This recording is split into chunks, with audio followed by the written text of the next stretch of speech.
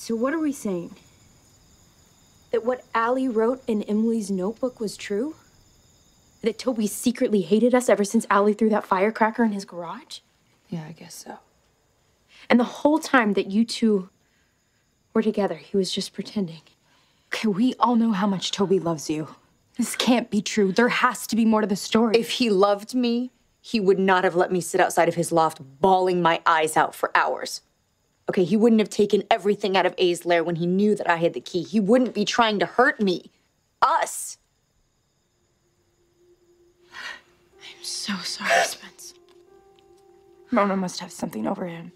Trust me, I have tried to come up with every possible explanation as to why he could be doing this, and it all leads back to the same conclusion. The Toby I know would never do anything to hurt any of us.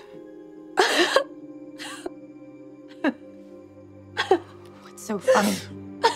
You trying to make sense of this. You need to stop thinking about Toby as the person that you thought you knew and start looking at him for who he really is. And how do I do that? You look at the facts, Emily. Okay. Which are? Mona is with the decathlon team in New York City. She couldn't have locked me in the steam room. And that leaves Toby. The quicker you wrap your mind around this, the better.